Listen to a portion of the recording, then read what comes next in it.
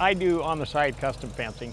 Build fence and take them out with the things in the back, and like I said, if you put them in, you got to be able to take them out. The M farm all there, we bought it in 1980. Shortly after that, we put a driver on it. After that, we put a post puller on the back.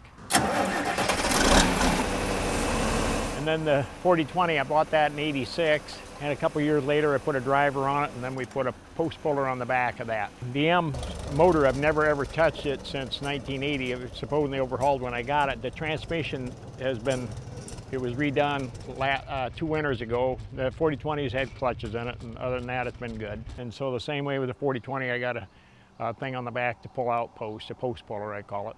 These drivers both got tilts on them, so you don't have to crank it if you're on a side hill.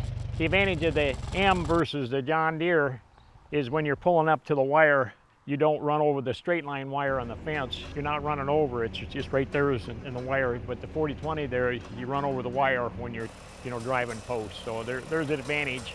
4020 is easier to drive, of course, than an M. However, the M's got power steering.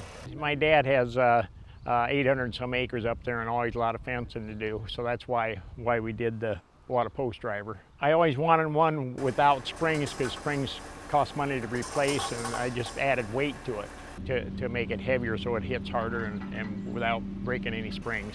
So the other one, it's got springs on it. You got to stretch them before you use it, raise it up and let it stretch. And then so you don't, they call it seasoning of the springs. So you let it stretch and then you start pounding. Otherwise it shocks the springs and breaks them. Like being outside and kind of my own boss, and we all get along good, and it's just kind of fun to be out and about.